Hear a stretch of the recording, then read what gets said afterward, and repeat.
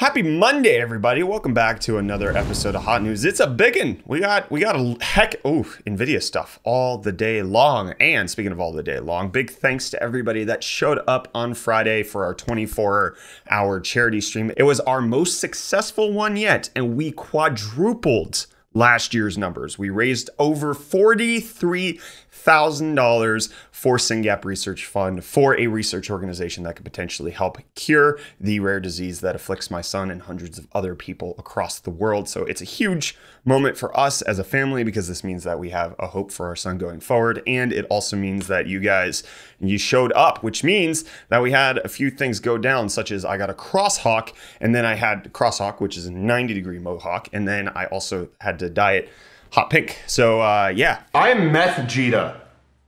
He's Meth Vegeta. I am 2020 Vegeta. I'm meth.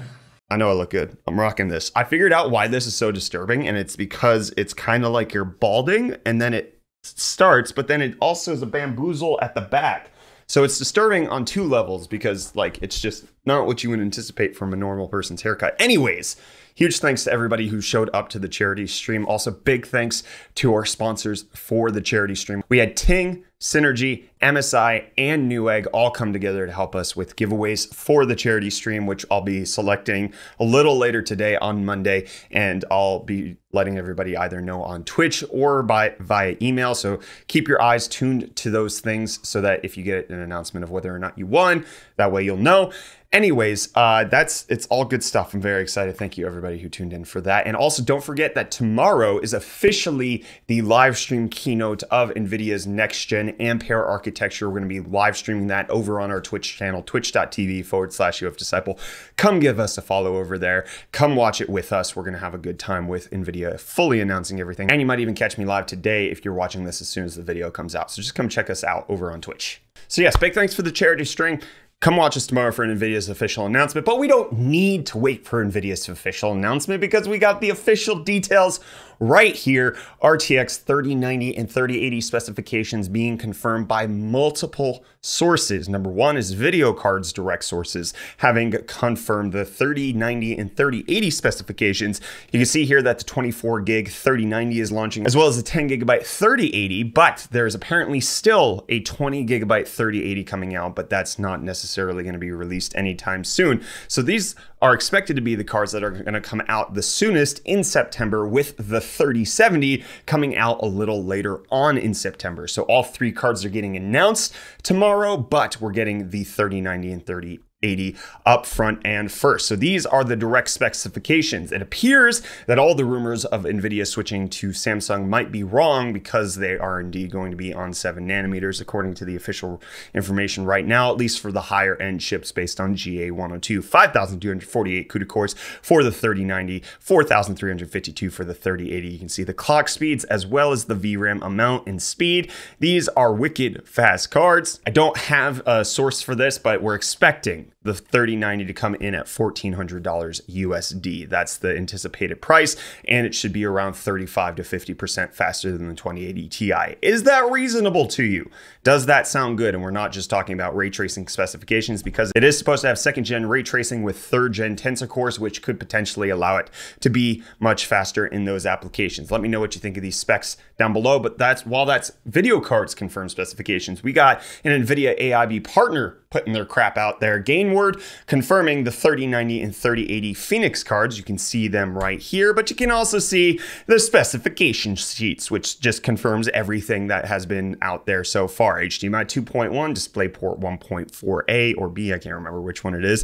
3090s, 3080s, a bunch of chips coming out. They're going to have the RTX 3090 Phoenix Golden Sample, which looks like it's going to have higher clock speeds. These are going to be beefy cards with beefy coolers. You can see their 2.7 slot right there. And then we also have the die pictured from another little bit of AIB partner leakage. And then the ROG Strix 3090 being pictured right here. As you can see, it does appear that this is going to be also a 2.7 slot card.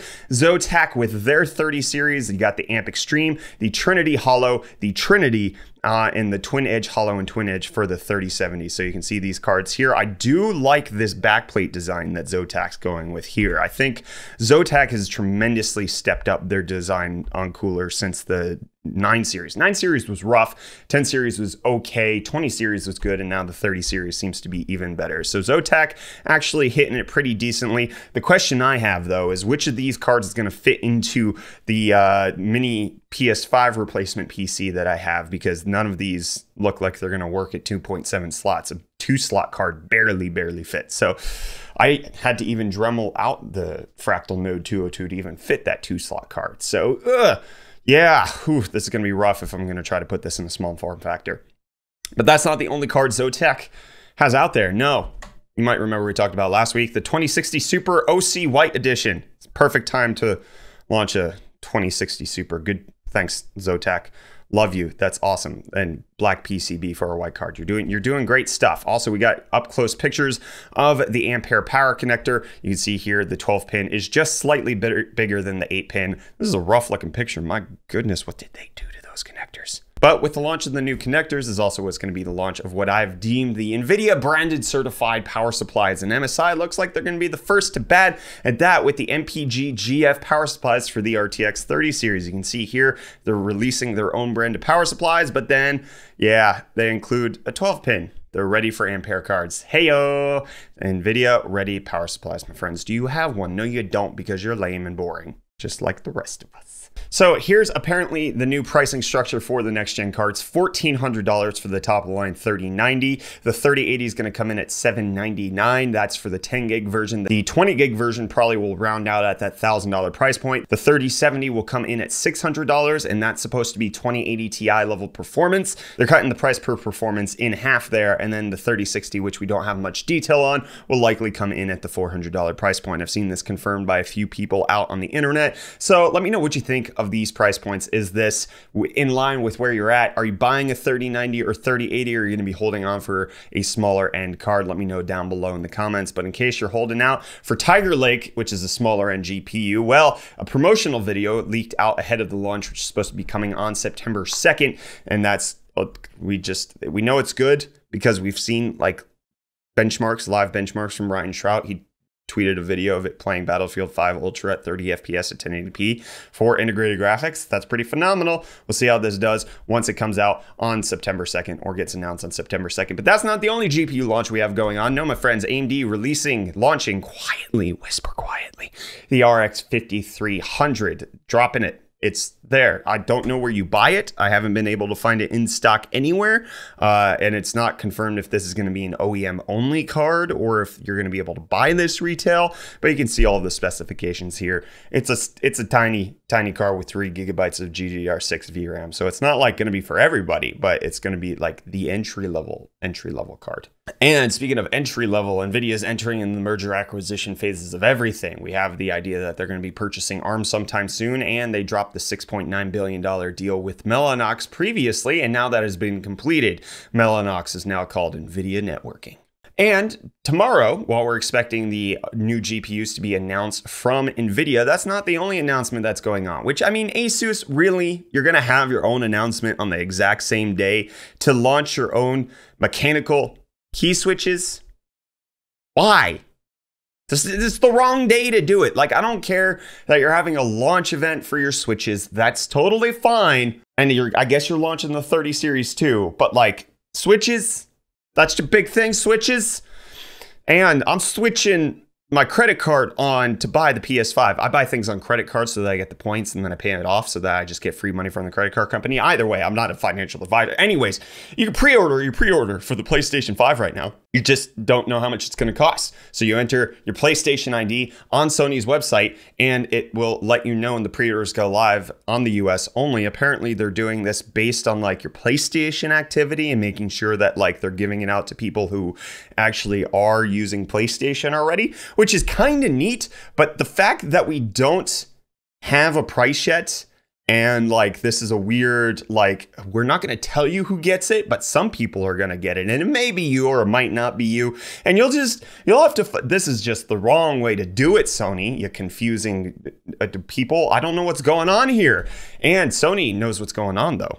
when it comes to PC, because they announced in their corporate report from 2020 that they're exploring expanding first-party titles to the PC platform even more. You can find it here on page 43 of that corporate report, saying that they're going to be doing that in order to promote further growth in our profitability. Apparently, they're making heck of cash from the PC sales.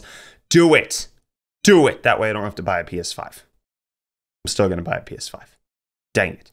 Because it's not going to be out by the time I want to play the game. Dang it, you got me, Sony. And Corsair's got me with an introductory line of power supplies that are going to face RGB. These likely, I don't know if these are going to be NVIDIA GPU compatible, but since they're supposed to be the entry-level CX, I don't know that they would have a 12-pin. Anyways, they're going to have RGB fans. Neat. And then CryoRig's also teasing an upcoming new generation of CPU coolers, which is awesome. You can see the picture here coming soon. That's a 5 there. But just like Danny from Nerd on a Budget says, I wanted to be excited, but I've lost hope. Every time I ask them about coming back to the American market at reasonable prices, I've been met with no response. They left the American market, and now what do we do? I don't know what we do. I have to CryoRig. I want to be excited, but you give me little reason. And Apple found little reason from Epic to keep them on their platform, with them officially pulling the plug on Epic's developer account. They are now no longer on iOS or macOS. This is not just Fortnite, but Epic's other stuff going down as well. This is even though a judge said that this probably wasn't the right way to go about it and this was an overreaction. Apple did it anyways, silly judge. You saying it's wrong just means I have to pay another one. Haha! Does this affect you? Were you playing Fortnite on your phones? Let me know down below in the comments. And let's talk about some historic stuff that happened for Elon Musk's company over the weekend. It wasn't just the Neuralink event that happened on Friday, but it was also the fact that SpaceX launched a Falcon 9 rocket, which marked the 100th launch from SpaceX, as well as the first polar launch in 50 years, which just means that it flies around the poles instead of around the equator. And it's more dangerous, I guess, because it flies over land. And then if something breaks up, it could cause damage, but apparently the way SpaceX did it was all good. 100 launches and a polar launch, making it a historic weekend for SpaceX. And then obviously Neuralink did get announced. They're testing into pigs at this moment. It's cool. We'll have to see how this moves forward. They said that the first implementation is going to be for paraplegics, trying to get the communication between the brain and the legs to actually be communicated with again. However, it's just in pigs. I'm just waiting for somebody to create an EDM remix of this first part. What the beeps you're hearing are real-time signals from the Neuralink in Gertrude's head. I mean, the pigs booping their nose slaps, okay? I need somebody to auto-tune me to this, because this is great. I love this. And then lastly, Tesla's new autopilot update has some key features which are actually quite nice. They are now going to detect speed limits, whereas previously they relied on a map system where if it was wrong in the map system, your autopilot was set to the speed limit that it thought it was, not the actual speed limit that it was. So now it can actually read it, which is good and helpful. But then on top of that, it's now going to detect green lights and give you a little alert so that if you fall asleep at the wheel, you just go, hey, go, you need to move, okay? Because previously they could stop at red lights, and now they will alert you when it's time to go at green lights, which is just nifty. Okay, the future of cars is here, and the future of this episode of Hot News is not, because this is over. It's over. We're done. Big thanks again to everybody who showed up for the charity stream. Really appreciate you. Every single one. $43,000 is an insane number to raise in 24 hours. So I'm just thankful for everybody that showed up, including our sponsors. And I will make sure that the giveaways go out shortly. Don't forget to come watch us live tomorrow, September 1st, noon Eastern is when the announcement of NVIDIA's next-gen cards are happening. We will be live over on Twitch, twitch.tv/UFDisciple. Come check us out over there. We're going to be streaming it, talking about it. And that's it. I'll see you maybe tomorrow. We might do a video after the live announcement. We'll see how that goes. Hit the like button if you enjoyed it. Get subscribed to Hot News things that we do here. And Brett with his hot pink crosshawk. I'm lovely. You know I am. You know it's true. Bye.